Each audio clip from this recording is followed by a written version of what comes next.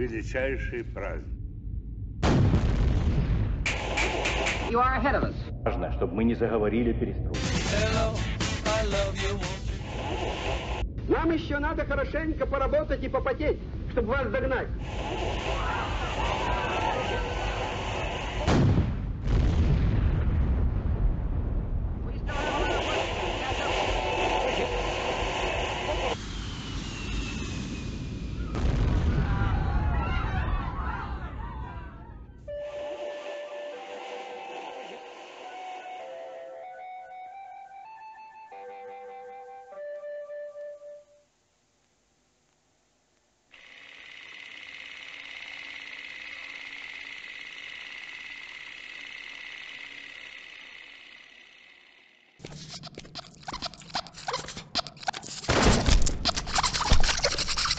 Yo, what's cracking? This is Lil Lore, that gamer fool.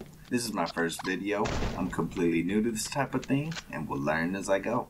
I'm most interested in first-person shooters, as that is my favorite genre of games. So watch this video, and if you like it, then maybe consider subscribing. Anyway, on with the video. Ukrainian developers Digital Spray Studios and Mando Art Planes co-developed URM. It's a first-person shooter. Unfortunately, I am only aware of Mando Art Planes co-developing one game, and that is this game. Digital Spray Studios, on the other hand, has created two titles, both being first-person shooters. URM released in 2006 and Instinct released in 2007.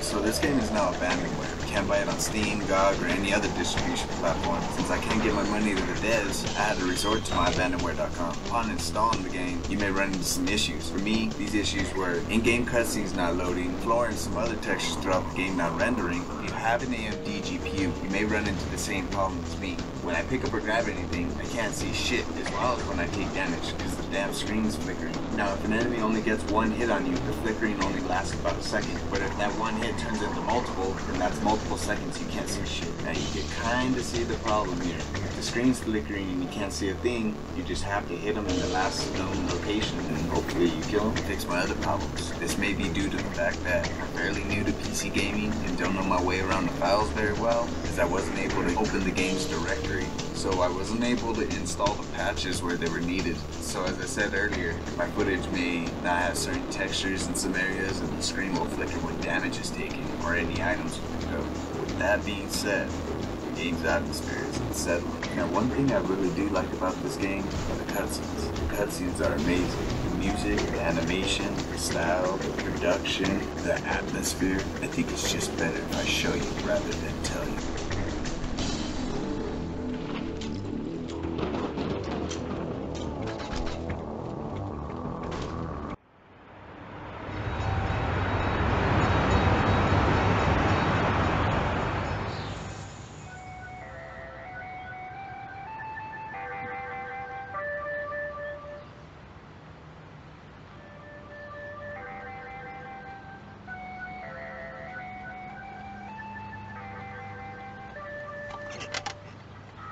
Внимание! Говорит Москва! Говорит Москва! Веселый, она скучать не дает никогда. И любят песни древние села, и любят песни большие города. Нам песня сной и жить помогает, она как друг и зовет ее.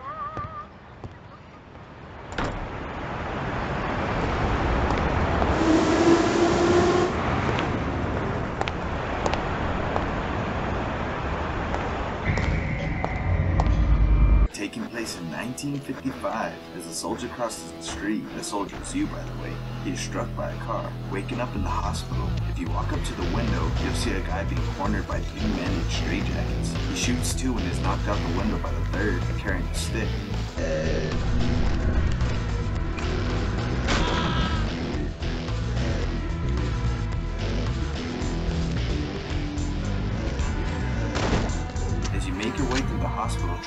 out what the hell has happened, you can hear the screams and the groans of the mutated men and the nurses. At this point you'll find the wrench, which is your melee weapon. I also like the designs of the nurses being very tall, using the trope of the sexy nurse and twisting it.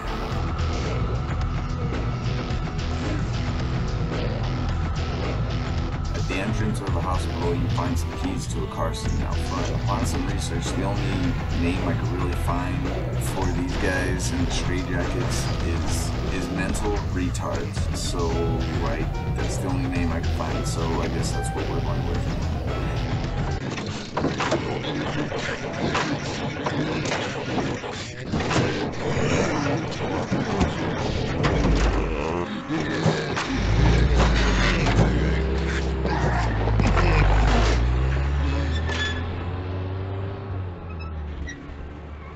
One thing I found kind of odd, when you find notes, a voice will read the note in Ukrainian, while the note or letter is written in English. Обеспечить беспрепятственное прохождение состава через станции Комсомольская, Университет, Сталинская. Though the game is dubbed in English, these notes are still read in Ukrainian. The English voice acting is kind of, the lip syncing was completely off, but it was funny in the line delivery. It's not great, but it sure is pretty funny. Come on, move! Come in, move! You gave them real hell! The trouble came from the city, yes! I'm telling you, the reason is there! Have you seen what is happening? It is they who are to blame, damned wise men! If we could reach their bosses, the city council, they would surely say what we must do now. The city council, yeah! This is voice What the acting. hell is this? Where? Here you go! Yes, give me your iron piece! Now it's working! Lip You need to syncing. get to the city council. The elevator is the only way out. Here is the key. There's a door in the yard. Use it. Go through the basement and the sewer and you'll reach the elevator. There will be a train. That's your only way of getting to the city. Help! You can make it. Hurry up! Ah! What? What the fuck was that? Okay, what is that? Alright, that was pretty funny. The game is pretty straightforward in linearity, pretty much going from A to B with not much deviation. You may run into a locked door or gate here and there, and may need to find a key or lever, usually in close proximity to where it's needed. Levels tend to take around 10 to 20 minutes to complete, and a variety of locations like the starting hospital, farm, power plant, to city streets, and many others. There are many interesting designs to the enemies you face. Mutated people,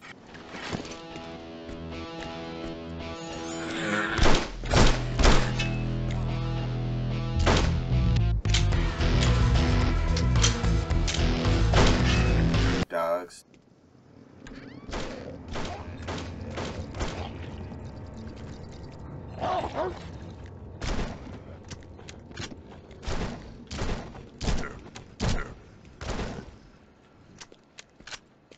and even a chicken, I think.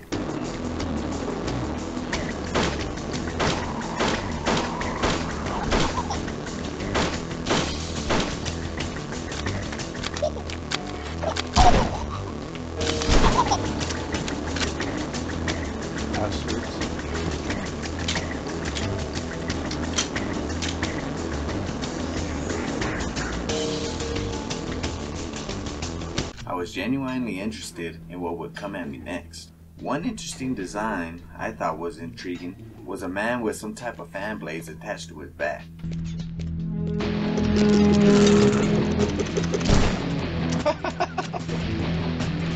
Flying me, bitch.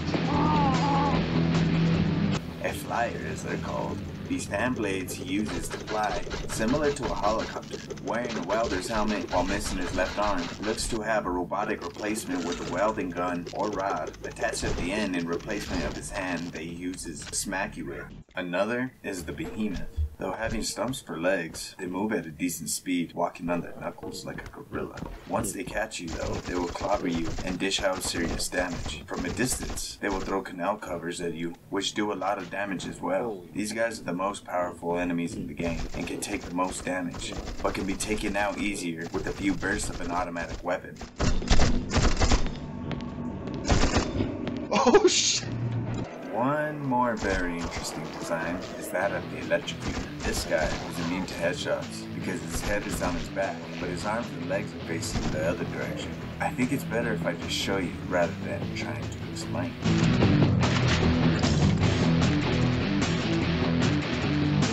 What the fuck? Okay.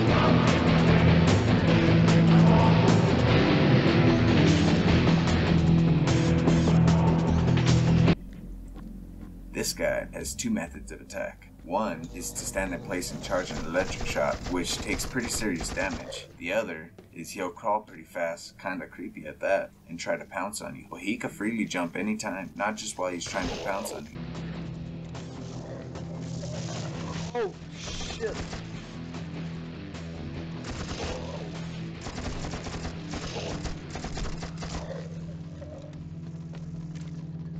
There are melee enemies,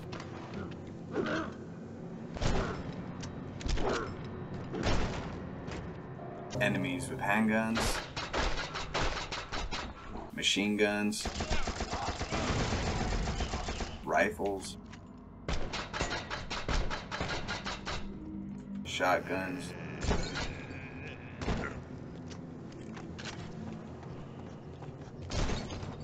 flamethrowers, and a nail gun. Now there may be some out there that I'm forgetting, but yeah. Some of the enemies will also throw grenades, so I guess grenaders. Enemies will also attack each other. Sometimes you may stumble upon a battle that's already taken place. You can intervene or just let the battle settle itself out.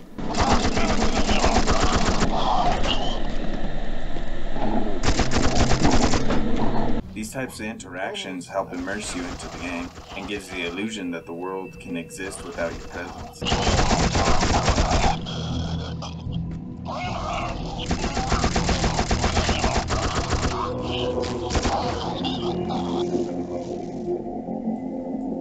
What the fuck is that?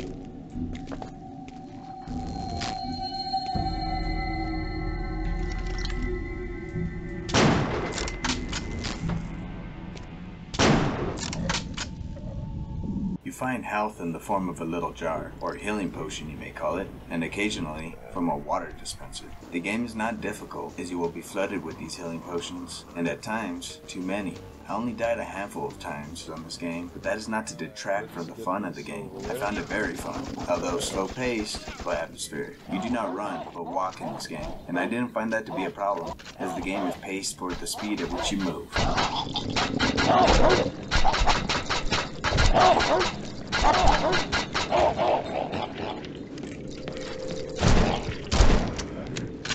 Fall damage is painful. People die from just a short fall that normally wouldn't kill a person.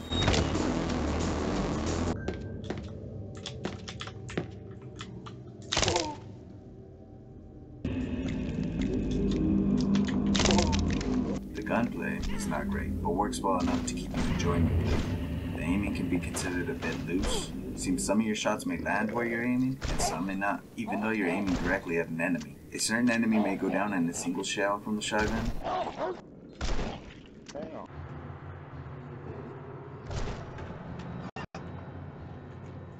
While other times it may take 2 or 3. Oh. What?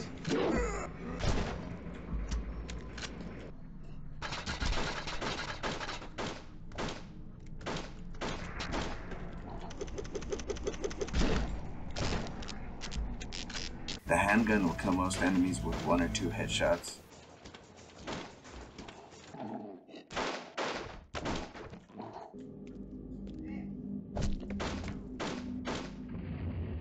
The shotgun can be fired with 1 shell at a time with a right click, or both shells with a left click.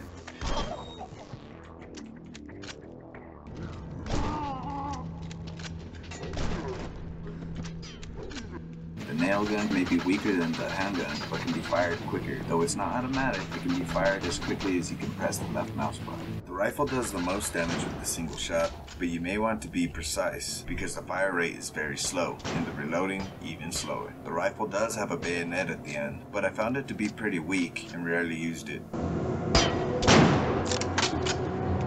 You will also find a rifle with a scope later on. However, it's the same gun and shares the same ammo, but counted as a different weapon as it takes up another weapon slot. And this does not have a bayonet. As for SMGs, we have the PPSH-41, which does have the second most damage in terms of guns. Though it has a high fire rate, it has so much recoil, you will only want to use it in short bursts at mid to close range. Otherwise, you'll probably miss every shot.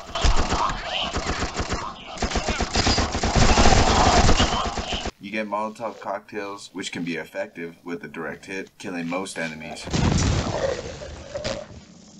Though it could be a bit hard to get used to at first. They explode on contact. Ammo could be collected after killing an enemy or found lying around as you make your journey through the levels. I guess this can be considered a spoiler, so you can skip to if you don't want to see.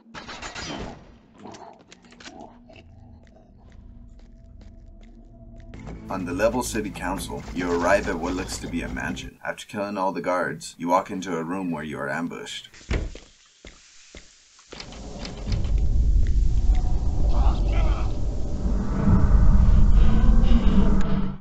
When you wake up, you have no weapons. The guard in the room is not friendly and will strike you as soon as you get close.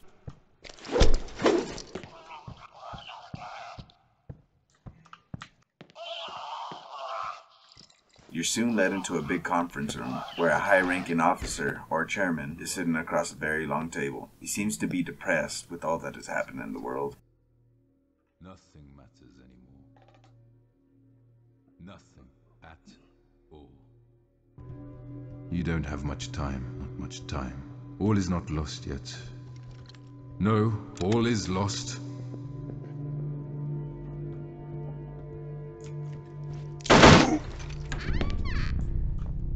There's one character I found pretty hilarious, and that is this guy.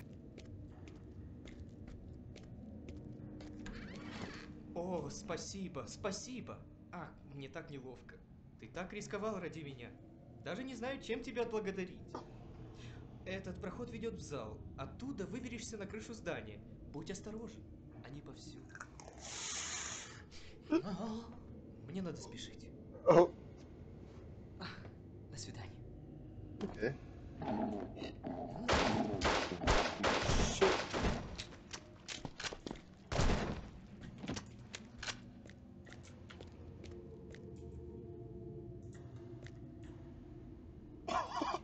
What is wrong with his eyes? Okay. The load times take a little long for this game. Not bad, but for the year this game came out and me having an SSD, they're a little long, but not a big deal. The physics in this game are pretty good. Around the time this game came out, every dev team was experimenting with physics in video games, thanks to Half-Life 2 coming out a couple of years earlier.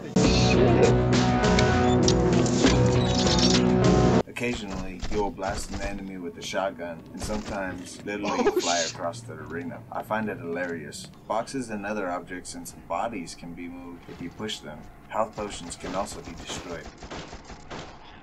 The graphics are okay for the time this game came out, but not great. However, the atmosphere is enough to carry it. Though the game does not have a lighting engine or any shader effects, but not too noticeable as the game's color scheme is on the darker side. I will not spoil the story as it's decent with a decent ending. The game length is average for a shooter, about 4 to 6 hours long. I fully recommend this game. It is fun and immersive, and you should go play it. So, as I said in the intro, this is my first video. I typically don't do any content. This will be the first. So if you have any tips or recommendations for the content in the future, then you can just leave them down in the comments. Your help is greatly appreciated.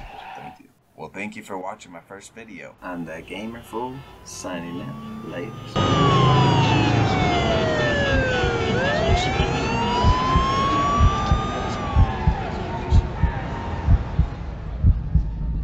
Они были боевым оружием, как бы продолжением его практической деятельности.